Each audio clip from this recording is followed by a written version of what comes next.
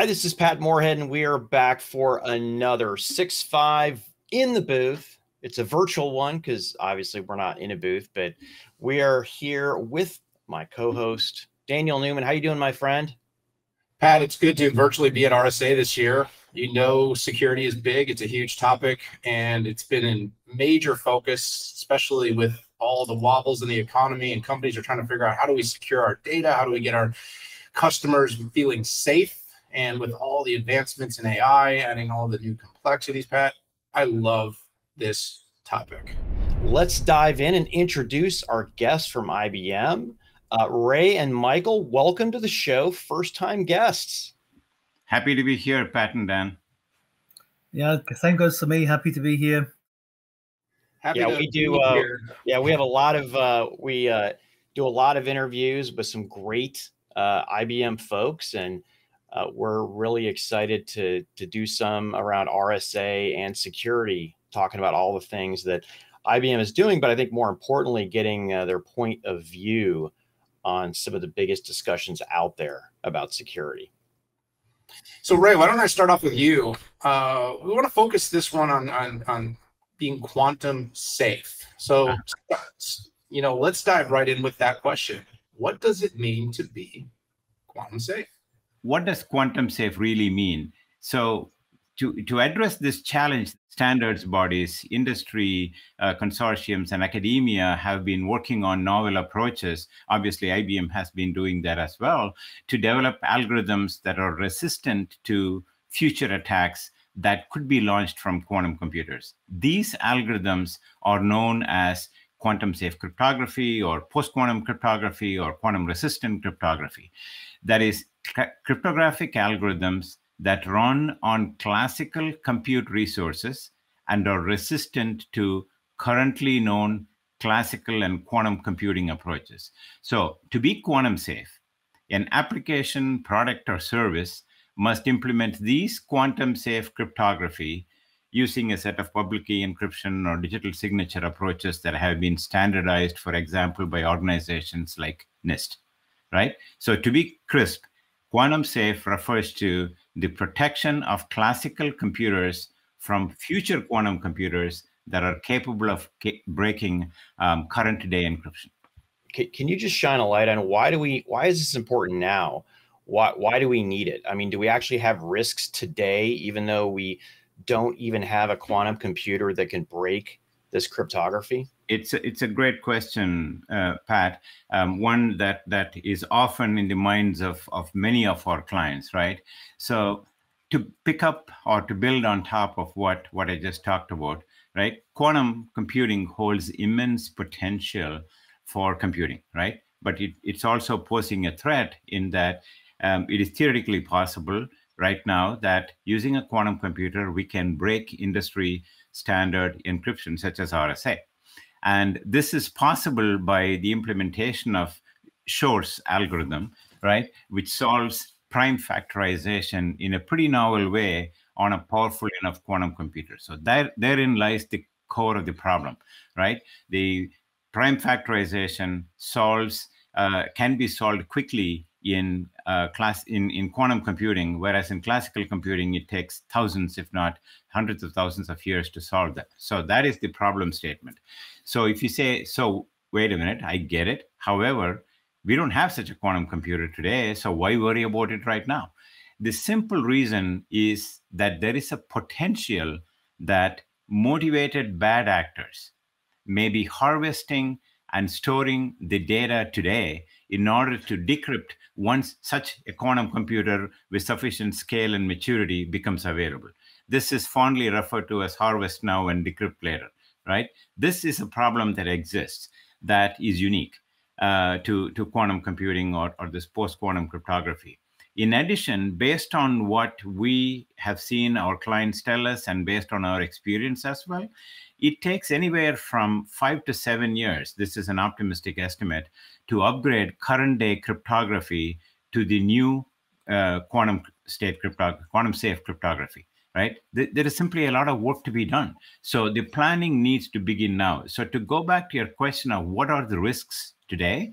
The risks today are primarily this harvest now and decrypt later. And then the challenge that if you don't start today, you're going to find that you're quickly running out of runway to solve this problem. But I also don't want to create simply a gloom and doom story here. So there is light at the end of the tunnel, right? And that is why world's leading quantum cryptography experts at IBM, like Mike and others, have been working for years on quantum safe cryptography, which will help us establish new security standards around these new algorithms. So what we tell our clients to address these risks is that while you prepare for the promise and the risk of quantum computing, you got to be prepared to handle some of these challenges. And so begin planning now so that we are not caught without enough runway to address the risks I just talked about. So IBM has been leading a lot of discussions around quantum, has definitely been investing in a really significant way. It's done a good job of sort of telling the entanglement story of how classical and quantum compute is converging. And Ray, you answered the question about, well, what does it mean to be quantum safe? Mm-hmm. But Mike, I want to pivot over to you now and ask you the question is, okay, well then explain quantum safe cryptography and what it is on the heels of everything Ray just said. Okay, good question. Obviously, with a name like quantum safe, there can be a lot of confusion into what that actually means. If it has the quantum word in there, then a lot of people think, oh, then you need some quantum effects to actually, or a quantum computer to run these new algorithms. That's not the case. So one way to look at this is simply it's a new generation of cryptography that is safe against everything we know about quantum computers. So we at IBM, we call it quantum safe cryptography. Other people like NIST call it post-quantum. Others still call it quantum resistant. So there's a lot of names for what it actually is. But the key point is it doesn't need any quantum machinery in order to run this stuff. So you can just replace what we have today with this new cryptography. So that's the easiest way to look at it. It's just new cryptography. And why is it new? And well, actually, do you know how old the crypto is that we've been using for, it's 50 years old. So Diffie and Hellman came up with this scheme for key exchange 50 years ago. And much of the cryptography since then has been based on similar mathematical problems.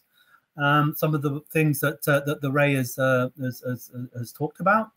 And we know that quantum computers, they're very good at some things. They're very bad at other things. So they're very good at solving the problem that all of the cryptography today is based on, but actually they're not very good at solving problems in other maths areas such as lattice cryptography or multivariate cryptography.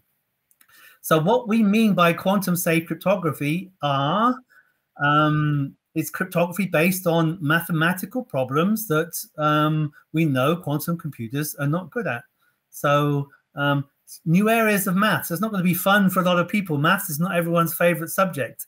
But the other thing I think which is really important to get across here is that it's not only safe against future quantum computers, but it's also safe against all of the attacks that we know today. So not only is it better designed, better verified, it's created in such a way that there are no backdoors by anybody that is interested in putting backdoors into this stuff. So it's just modern, new cryptography based on super new, well, not super new, but mathematical problems that we know quantum computers are not good at. Okay, if this is so good, are you using it yourself? Is IBM using this technology in its own solutions? Absolutely, yes. And already since some years, we started this this whole effort in 2015.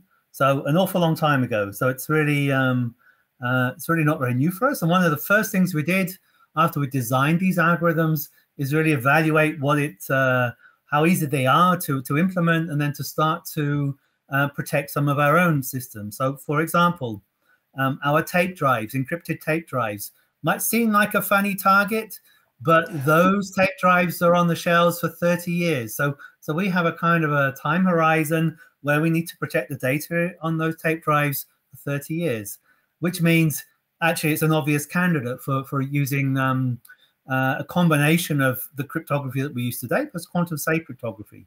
So we started out with tape drives. Since then, we have 2 releases of our mainframe. There was a large Z16 release last year, which not only offers the algorithms for people to use, it also protects itself using those algorithms. So it's really the first quantum safe platform.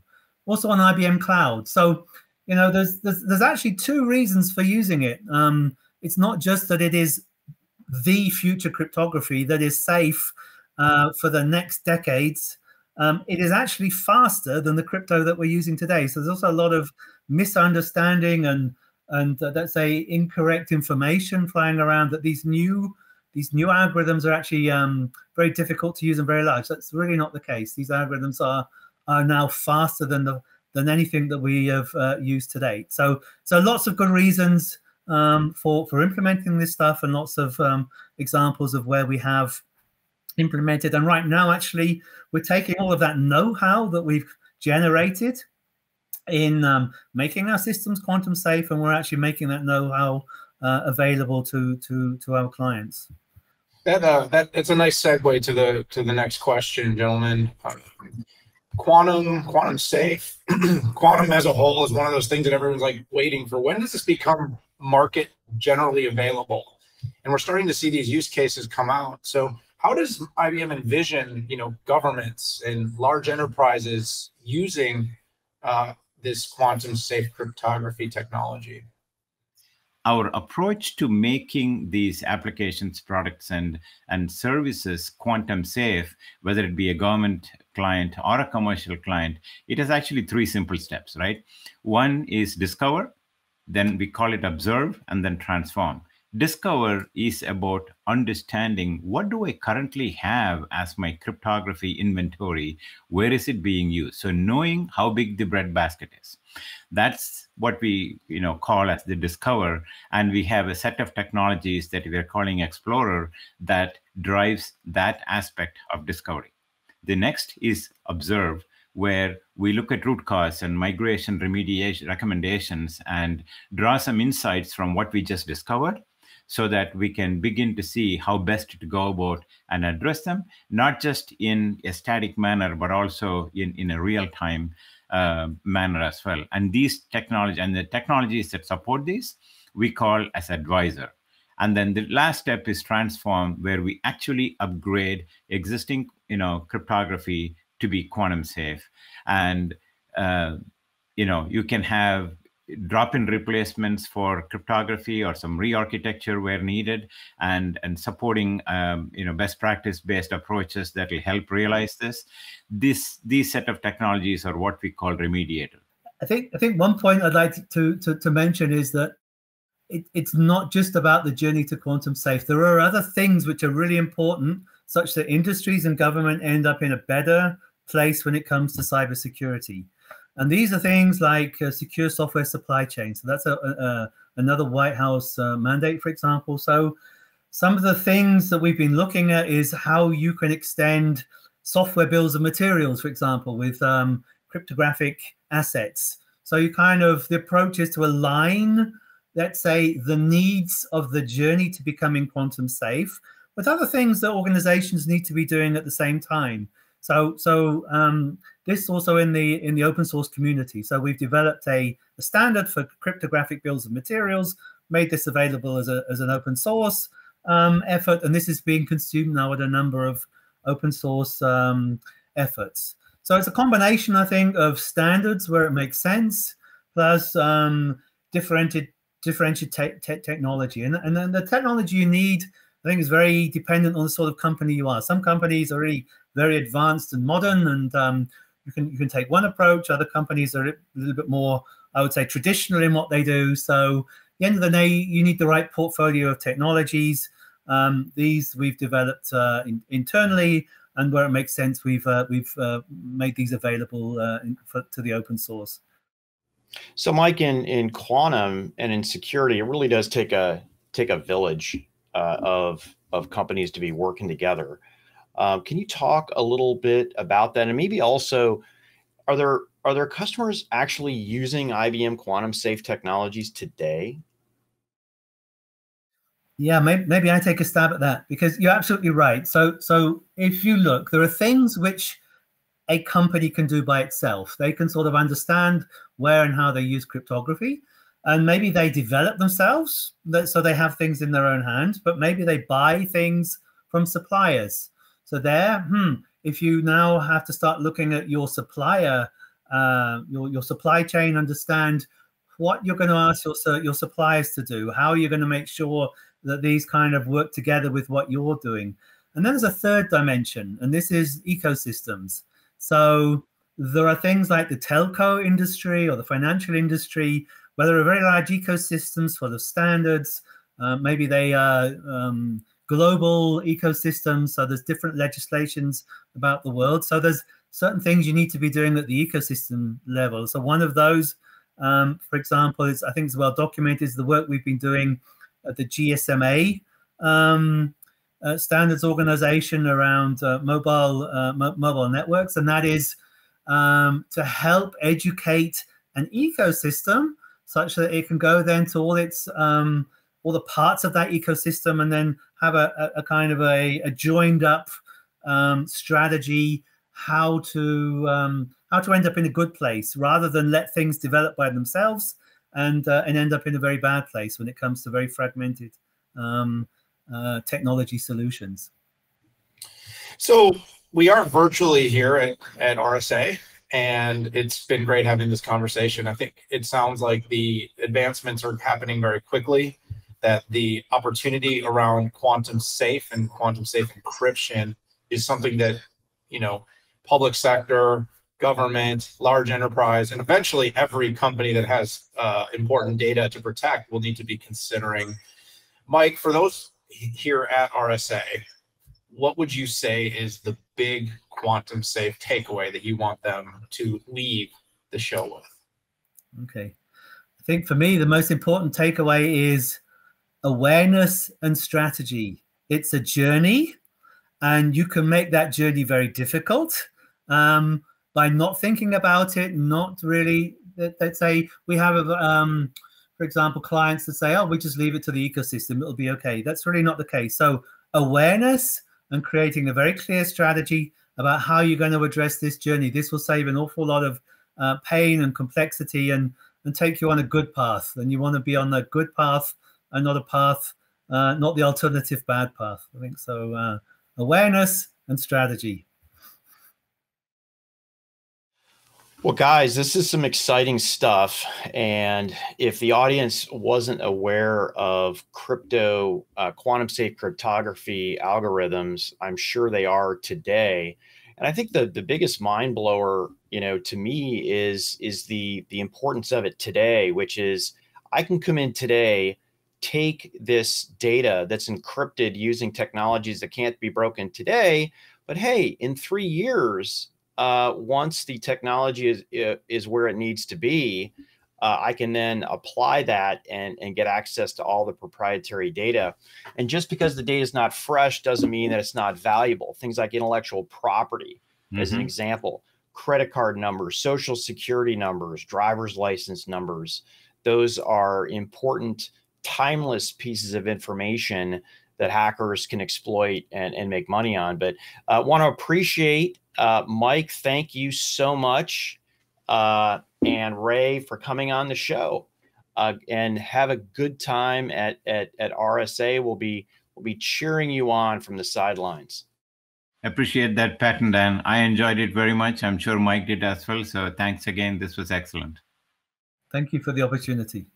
So much good stuff in there, Pat. I see so many nice ties to the conversations we have about IBM Z, by the way. All right, so we've got to wrap this up, though. Really appreciate everybody that tuned in today. Ray, Mike, you've been great guests. Pat, we love this topic. Security is big. It's in focus. It's in vogue. And I don't see that changing anytime soon. If you enjoyed what you saw today, though, hit that subscribe button. Join us for all of our 6.5 episodes here at RSA and beyond. But for this episode, for Patrick and myself, it's time to say goodbye. We'll see you all later.